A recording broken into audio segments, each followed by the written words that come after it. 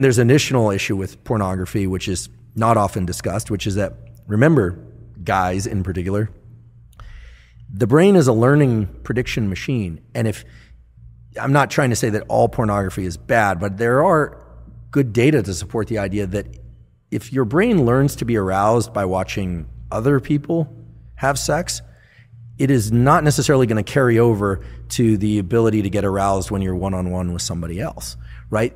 Especially young kids who are consuming a lot of pornography, the brain is learning sexual arousal to other people having sex. So you're going to program yourself into being a voyeur?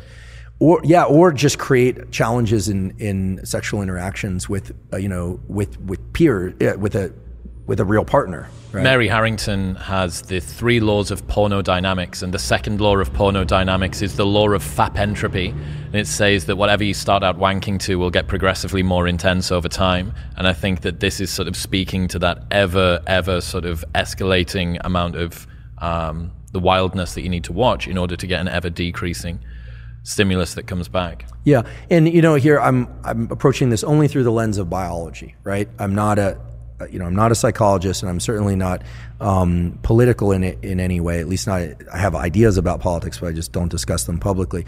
But the idea here is that I'm not saying pornography as a stimulus is bad or good. What I'm saying is it, in its availability and its extreme forms, it's a very potent stimulus, and very potent stimuli of any kind, extremely palatable food, extreme pornography, extreme experiences like bungee cord jumping, those set a threshold for dopamine release. And Anna will tell you that, and I'm sure she did, that the higher the dopamine peak, the bigger the drop afterwards. And it's not that you drop to baseline, you drop below baseline. So again, it's not, these things aren't good or bad, they just have to be controlled in a way, because when people are pursuing dopamine peaks over and over and over and they aren't getting them, typically it's because they've been pursuing that activity far too often.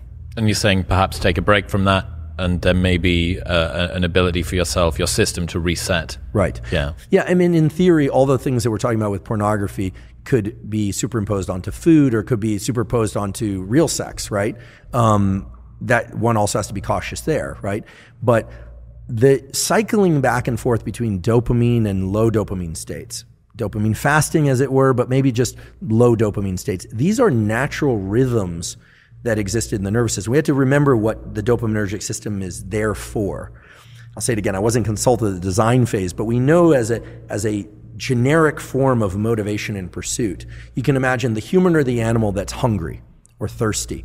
It needs energy to go pursue the thing. So the idea that you have to eat in order to get energy, that's true, but you need energy in order to get the thing to eat. So our nervous system has energy also, that's dopamine and epinephrine.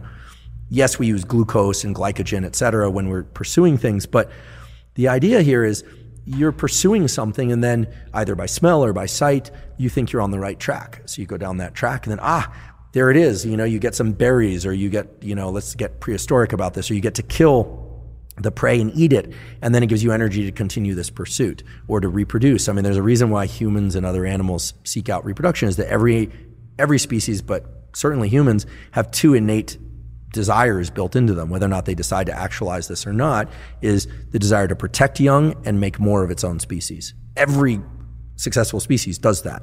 Even if people don't have children, in general, people care about children because of what they represent. Very few people dislike children. I mean, there are a few mutants out there that dislike children, but you always worry about those kinds of people.